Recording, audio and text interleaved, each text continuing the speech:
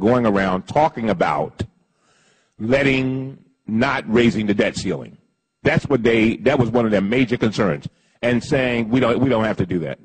That's what you should have done. If you didn't raise the debt ceiling, then we could have cut spending. So you said that we were paying our bills. We don't pay our bills by going deeper into debt. That's avoiding paying our bills and guaranteeing eventual default.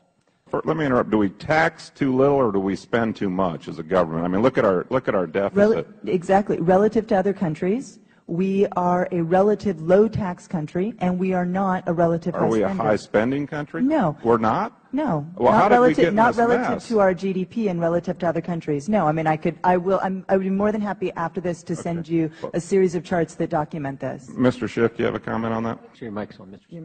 What percentage of my income should the government take? What do you think would be fair? I'm not going to give you a just number give me a right guess. here. Yeah.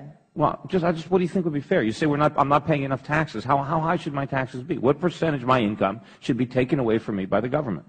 We have a progressive income tax Right, but structure. what do you think would half? 60%, 70%? How much should they take? Wow, that is so far beyond. Well, we're going to wait. But I'm just, hang on. Let me say that taxing the rich. The gentleman from Tennessee has the time. Yeah, I'll just interrupt. Taxing the rich is a great idea till the rich run out of money, and that seems to well, be no, the my problem is process. I'm already almost paying Hang on a half my second. income in taxes hang on a right second. now. Hang on a second. That is impossible. No, it's not impossible. Right. No, it's not. Okay, You wanna see my tax returns? Mr. Chairman, let's shift gears for 1 second because this is going to go on forever. Dr. Boucher, do you feel that government jobs create revenue? And I think you said that the stimulus one had the majority of jobs created were private sector jobs. Do public jobs create revenue, or do they just cost the taxpayers money? Recovery dollars dollars that go onto communities to, say, build a bridge. You hire engineers, typically in the private sector, some in the public, some in the private. You hire contractors, you hire people that do concrete. You hire a lot of folks in the private sector, and then that has spillover effects. So that if you hire that person who has the concrete, and then they go and they have more money, and so they spend it in their community. That's how those private sector jobs are created, both directly and indirectly. Mr. Schiff, do you feel that's a good return on your investment to spend those tax dollars that way? I mean, what's your chance of making a profit? Well, first I want to point out that 99% of my income is taxed at the marginal rate. So the marginal rate is my rate. And if the federal government has taken 35% of my income, and then another 3% for Medicare, that's 38. And then when I have the state of Connecticut now almost 7%, over 45% of my income in tax, and that's before I pay any property taxes or sales taxes or anything else like that. And if you raise my taxes much more, that's it. I'm done. I'm already moving businesses to Singapore, moving businesses to the Caribbean to try to go to lower tax jurisdictions. We are not a low tax country. We are a high tax country, and we're a much higher tax country than we used to be in the past by far. It takes two to tango. I mean, you can only borrow if somebody is saving. There has to be a lender on the other side of that transaction. There has to be something in it for the lender. You have to have higher interest rates. The problem is the banks are just getting money from the Federal Reserve and turning around and buying treasuries with it. That's not going to grow the economy. That's going to grow the government. But meanwhile, these monetary policies are stifling the savings that we need to grow the economy. Mr. Lindsay, Mr. Schiff. Yeah, well, ideally, you would abolish the corporate tax completely. I mean, corporations don't pay the taxes. Their shareholders pay the taxes. So tax them at the shareholder level. The employees pay the taxes when they get paid.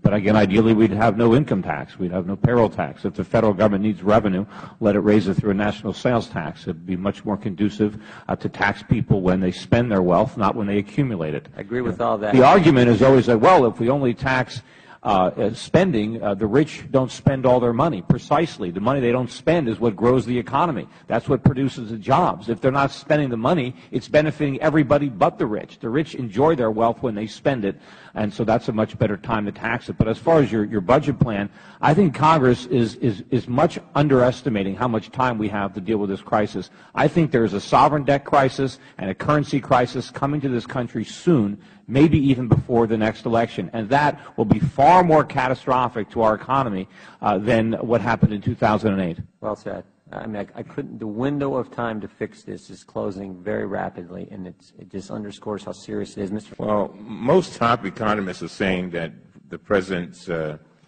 American Jobs Act will boost the economy and create jobs, and Mark Zandi, chief economist for Moody's Analytics, is forecasting a 1.9 million job boost and a 2% lift for GDP if the president's package is passed as proposed. This 2% tax cut, Mr. Schiff, you're in agreement with that payroll? No. You're in disagreement with that?